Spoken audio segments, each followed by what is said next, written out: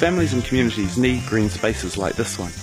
I think this is especially true here in Ipuni, where we have some of the highest density housing in the whole of Lower Hutt. We struggled to find a house that was with a big enough section, and we ended up buying a 2-bedroom house with a smaller section built onto it, with the idea of using this as our backyard. Hutt City Council voted to turn the reserve land here at Copeland Street into housing. The locals want to keep it the way it is. I think we had about 90% of us say no, we want to keep the reserve, and actually we'd like the council to do some more to try and encourage people to come here, like signage and that kind of thing, maybe a playground or, you know.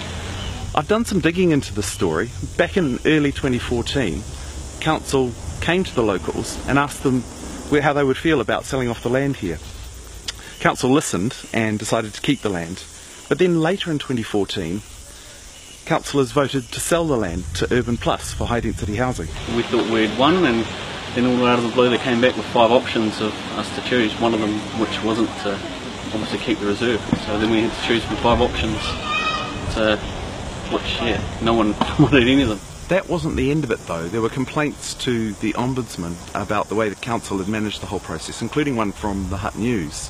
And the final decision on the future of this land now rests with the Minister of Conservation. You know, when the community's saying no, you know, how about listen to them? How about, you know, meet them halfway or something? You know, at the moment we feel like we haven't been heard, and they've just gone and done what they wanted anyway. I can imagine how I would feel if I lived in one of these houses. Whatever happens, I want to support the people in this community. If we get a chance to revisit the decision, I want to make sure we get it right the second time around. If the decision stands, then I want to bring council to meet the residents halfway, so that we get an outcome that works for everyone.